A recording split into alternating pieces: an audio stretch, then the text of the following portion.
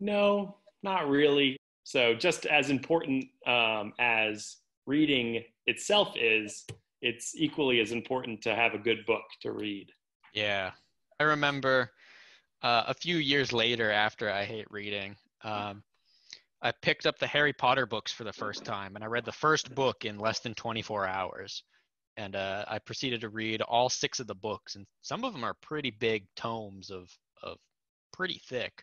Uh, and so once you find kind of that one good book, then you hold on to it and you read it for all it's worth. At the end of the day, even though it might be hard to read something sometimes, a lot of that is usually because maybe it's the author's fault. Maybe they didn't write it in a very accessible way. I'll second that. Even if people don't like this book, I Hate Reading.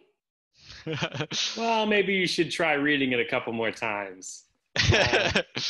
Maybe you got to read it backwards or something.